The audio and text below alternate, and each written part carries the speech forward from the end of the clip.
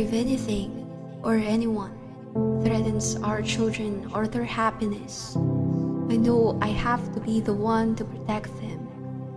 And as anyone who's gone mountain climbing knows, the serene-covered peaks that look so tranquil from a distance are the deadliest.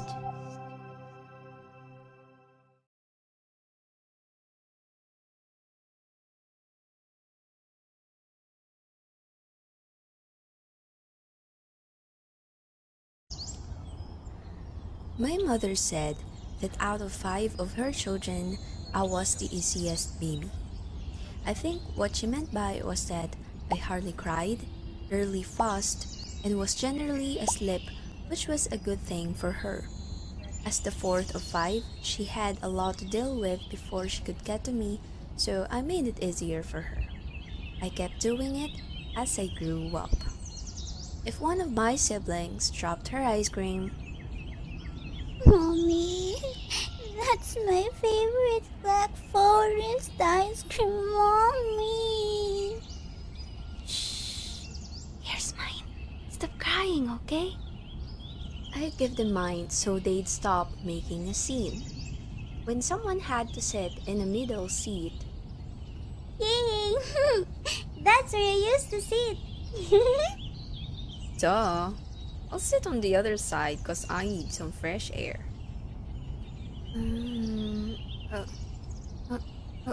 Okay, that's fine." You can bet that's where my car seat would be strapped. By the way, my nickname was "Montañita, it's time to eat."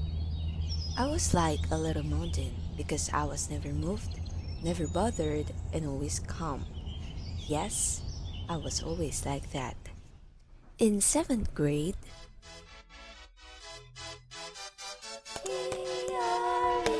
You can do it, guys! Go, go!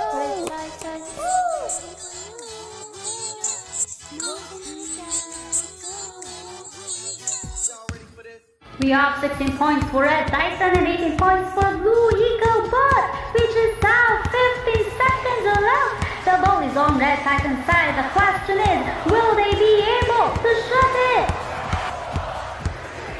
I'm holding the ball, aiming for the 3-point shot, but before I could even have the chance, Oh, I'm sorry, Montañita. Are you okay? Yes, I can manage. I broke my leg, but I didn't tell anyone for 3 days. I just gritted my teeth and hopped along until my father found me crying on the bathroom floor. He brought me to the hospital and bought me a cast we couldn't afford. And when the kids at the school called me Loser! well, you can guess what I did. And when I got catcalled walking across campus, I just looked down at the ground.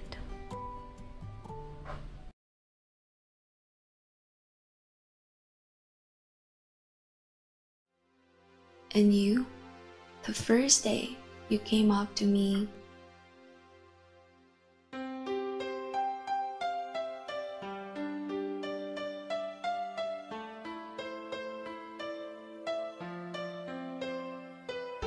"Hey, want a sip of coffee?"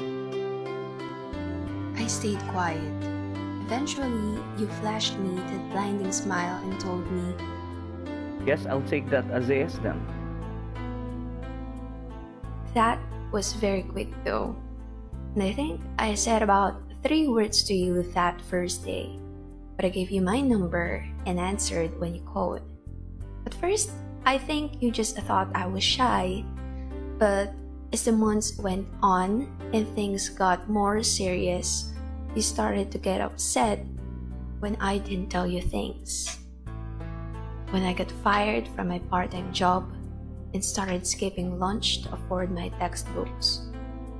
I didn't tell you because I know it'd upset you. You were so mad when you figured it out. "Here, take it. I don't need it." You know I have a scholarship. You know my parents send me money. Take the damn money.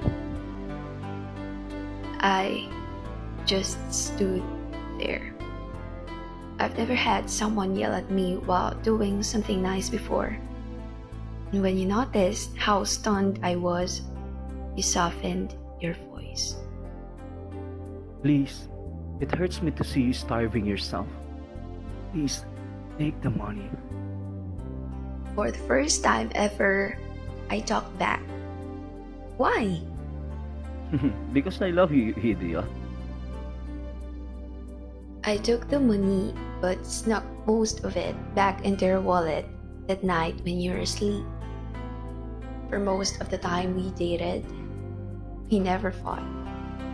Even when one of your friends tried to tell me, "Hey, your man is cheating on you," I know you hadn't. Friend was just a jerk. And when he tried to tell me, I just stared at him.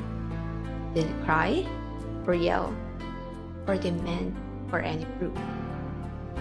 He kept trying to convince me, but I stayed so calm that he eventually gave up and admitted the truth.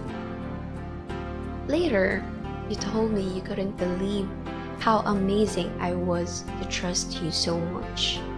The truth was, I had no idea if it was the truth or not, and I just didn't react because I knew if I did, it wouldn't change the outcome.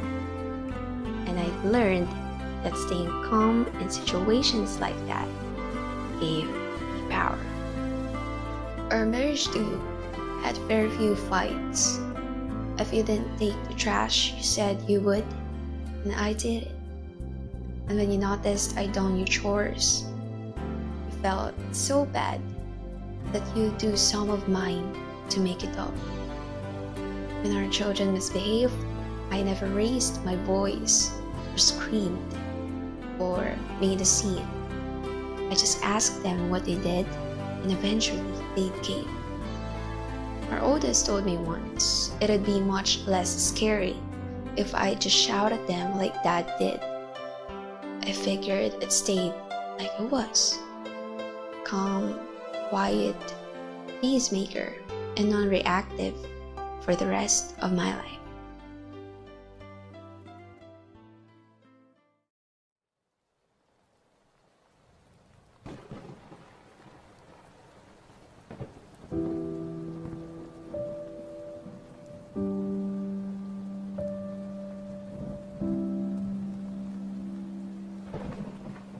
You changed, Dad.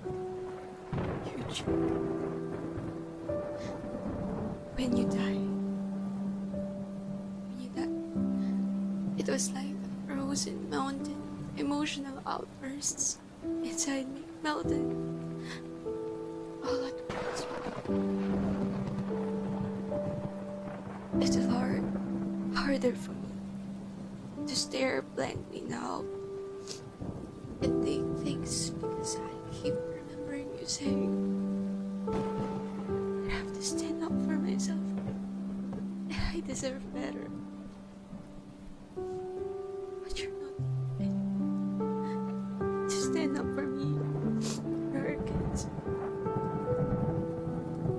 I didn't know how to describe exactly what changed the moment you left this earth.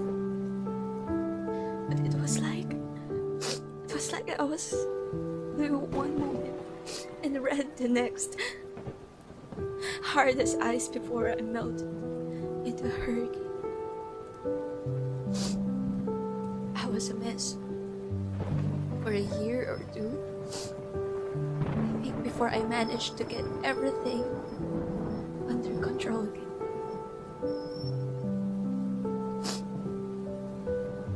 But even now, I'm not like always. I'm so calm and rational. I think before I speak. But if anything or anyone threatens our children or their happiness, I know I have to be the one to protect them.